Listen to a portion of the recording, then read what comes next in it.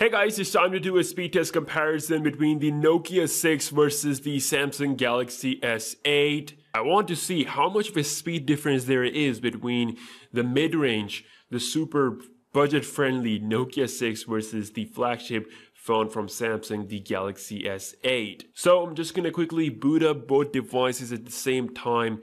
3, 2, 1, go. And both phones are on Android 7.0 Nougat. And you can see the size difference between these two phones. Nokia 6 being 5.5 inch with the display size, and still it's like almost like a little bit bigger in terms of the height. And you can see the Galaxy S8, obviously you can expect it to be faster in terms of booting up. It is faster pretty much in comparison to any phone that I've tested out. So, and the Nokia 6 is now done. So you can see the difference between the boot up, and obviously this is a $250 phone, and this will be potentially $750 to $800 phone. So yeah, moving on to the apps opening. So same Wi-Fi network on both devices, and everything is closed up in the background. We have 4 gigs of RAM on the Nokia 6 as well as 4 gigs of RAM on the S8. Snapdragon 808 on the Nokia 6 versus the Exynos 8895 processor. So again, it's going to be a very unfair test for the Nokia, but like I said, I'm just testing out how much of a speed difference there is, how much you're actually paying for if you go for the S8. So I mean, this is going to be a really interesting test.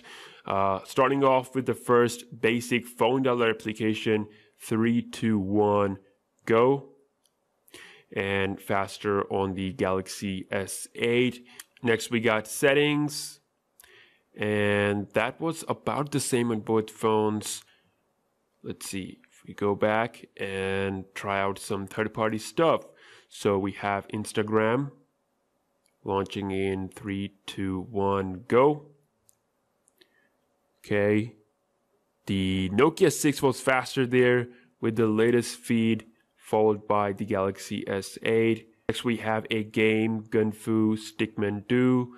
And of course this is where the S8 will fly, but you can see the difference, about 1 second difference there. We got color switch.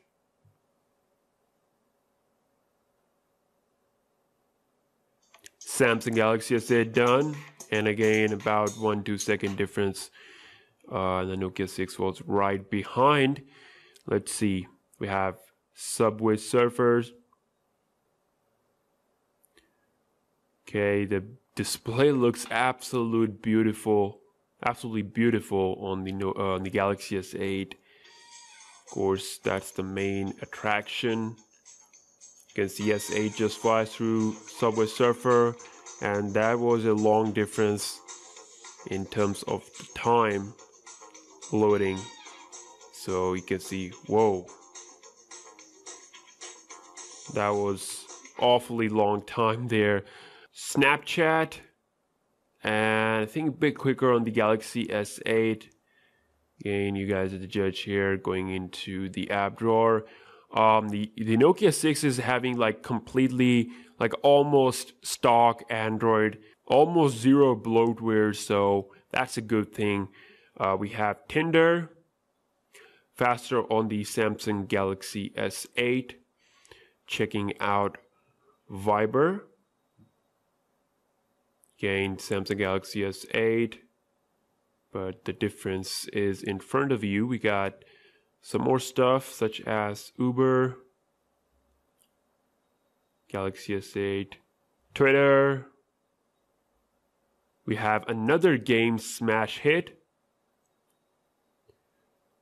And you can see the Galaxy S8 is done, and the Nokia 6 is also done, so about 5 second difference approximate. So yeah, overall, you can see the difference there. The S8, of course, you pay more, you get the best speed. But for those of you who are currently having the Nokia 6, I won't say that it's like a slow phone by any means. Like, I mean, it's holding up great. Like, it's not lagging or anything like that. So lastly, we'll be opening up the camera. Okay, let's go. And Galaxy S8 done, followed by Nokia 6. So that is the completion of our apps opening. Moving on towards the browser test. All right, first off, we have wikipedia.com.org, and as you can see, the Nokia 6 is done. Faster there, followed by the Samsung Galaxy S8. So that was a great win there. Actually, the first win, not the first, second win goes to the Nokia 6. And scrolling and everything looks smooth on both phones. Same thing with zooming in and out. You can see you won't be having any lag on that. Let's launch facebook.com. And that is also faster on the Nokia 6, followed by the Galaxy S8. So a clean win there when it comes to the browser. And you know, that was pretty interesting and very unexpected. So checking out the RAM management on both devices. So I'm really impressed with the Samsung Galaxy S8. It has proved its worth in the speed tests that I did with different devices, different phones. But Nokia 6, you can see, keeping everything there. I mean, 4 gigs of RAM, like I said, it's super enough for having that amazing RAM management experience. You can see everything is still there. Snapchat, Tinder. Okay, Tinder got refreshed on the Nokia 6. So you can see Viber, that is still there. So one refresh, not super perfect. Okay, second refresh there. Nokia 6 with the 2 refreshes. Twitter, that is there. And smash hit, also got refreshed. So Nokia 6, even with 4 gigs of RAM, not truly perfect. I expected it to be perfect. Like, I mean, Samsung mid-range phones that have 4 gigs of RAM has a great, RAM management. But again, I will be doing some more tests of this phone. But right now, it's looking that it is not truly good with the RAM management.